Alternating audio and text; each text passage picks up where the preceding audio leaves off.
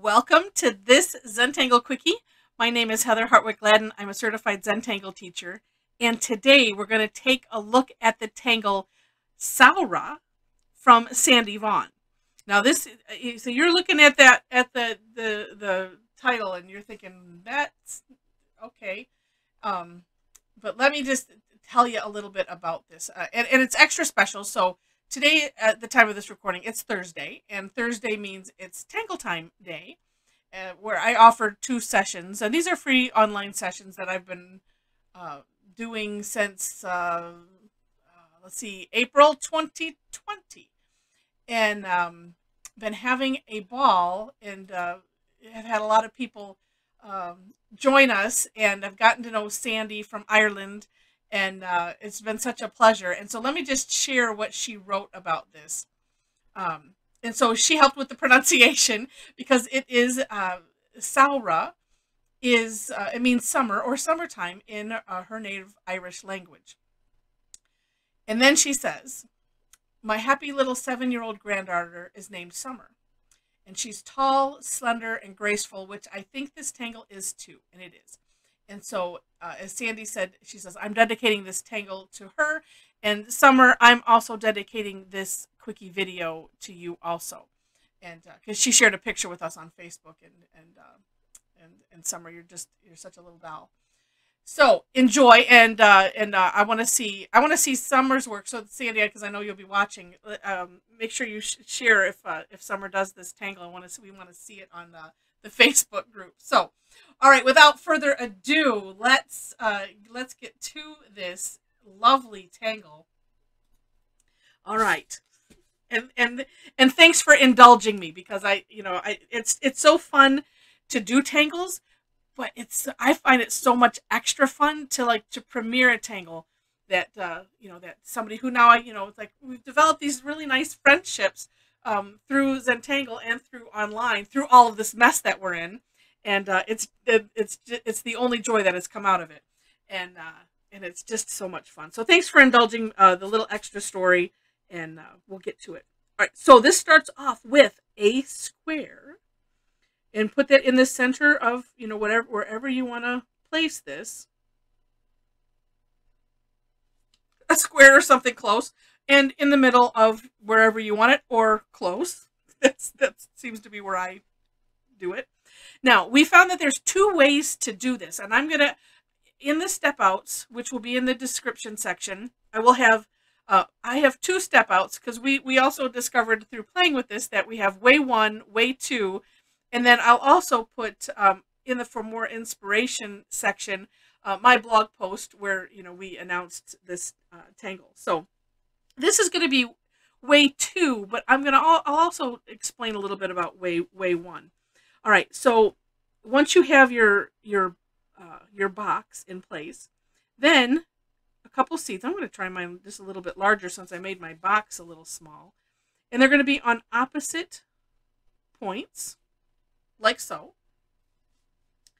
Then, so let me thinking here. All right, I think I can explain both at the same time. We'll see how this goes. All right, so the way I was first looking at it was, so what we're going to do is we're going to come from the point of the seed, and we're going to draw a curved line coming to the edge of the box. Okay, the subsequent ones, the way I was doing it was to, we're coming from the same point always, and we're coming down and then creating a straight lines in the box, and then so you'll have straight lines, and we're going to do it a number both directions, so we have this really nice grid pattern. So the way I did it first was that way, and well, let's just do I'm going to do one in the middle. Let's see if I can do this. So I'm dividing that space, and when I come to the box, I'm going to straighten up and go straight there, straight down to make it a straight line. But we also decided that you could, if you wanted to, do the straight line first. So I'm going to finish it with the other straight lines, because what I would normally do, what I found more comfortable, is to draw the straight line here, dividing the box, and then subdivide the other 2 sections so it makes them kind of even. and then turning the tile or turning your paper and doing the same thing on the other side. Now this way you end up knowing being able to control how big your grid is here. I found the other way not as easy to control, although, and if you decide you want to watch the class replays, those will be posted shortly. So if you're a subscriber to the channel, you'll get alerted when those are up. And if you're not a subscriber, I would love to have you as a subscriber to the channel, and then you get alerted when I put up new videos. So the way, as you'll see on the class replays, the way my mom was doing it, she was doing it this way, just doing the whole thing. But she, like I said, she would stop, pause, and then make a straight line. The way I was doing it on my first step out was I was just auraing, essentially. And so I had a very busy grid. They both look neat. And so it's whatever way that you decide you want to work. And I share that because we all work differently. And I want to give you the option and not, and so that way nobody feels like, oh, I don't want to do it that way. I want to do it a different way. You have options. It's all good. Okay, so then we get the one side done. And then the other side, same idea. Now you can either, like this one I started from the top and went down to the box. You can also start at the box and come up to that point. Whichever way works better for you. I kind of do them both ways because what I'm working with is my hand curve. Because what we like to do in Zentangle is to, it's kind of like a consistency thing. Because this is my natural curve, so I'm going to work with it.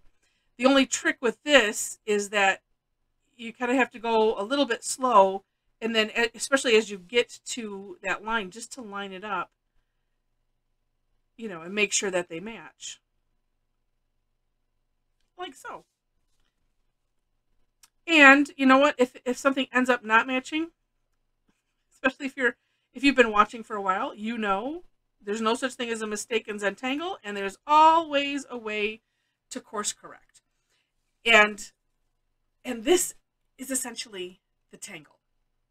And then it's playtime, and you can have fun by doing, a lot of different things. And actually this one, I'm going to leave this plain, but I'm going to add a little bit of shading. I'm going to throw some shading right here where these all converge. And then I'm going to show you some samples of some things that you could do and have fun with it. So the basic of it, it looks so involved and it's so intricate, but it's really not hard. I think that I was making it harder than it needed to be when I was doing it first and just putting, taking the line and going, and and I was doing a lot. I had a lot of lines going, and it was very busy. Like I said, it still looks neat, and you'll see that on the step out. But it doesn't have to be that complicated, and then all of the fun that you can have with it. And so, see, that just looks neat. And you know what I think I'm going to do while I'm at it? Let's just put, I'm going to go on the inside of the grid and put a little bit of graphite. And just want to shade, and I'm literally, as you can see, I'm just almost just tracing over the graphite because I don't want to spread it out too far. Well, I've spread it just right into that, well, I've essentially just colored in that one box. I'm just going to pull it. I'm going to pull it out just a little bit, then we'll cover that whole thing, keeping it a little bit lighter in the center. But lots of things that you can do. All right. So again, this was from our session. So this was from the morning session. This one is actually, for the most part, done. And so interesting things. Also, since there's no such thing as a mistake in Zentangle, I started off, here's, actually look at it, so there's the middle. So this is where I started. And then I decided, oh, I'm gonna go out to the sides, and I was just gonna repeat it. And I thought, well, should I put another seed or just do a seed and then a box and then, a seed? And I decided to do a box here. And then, now I could have gone it two ways. I could have,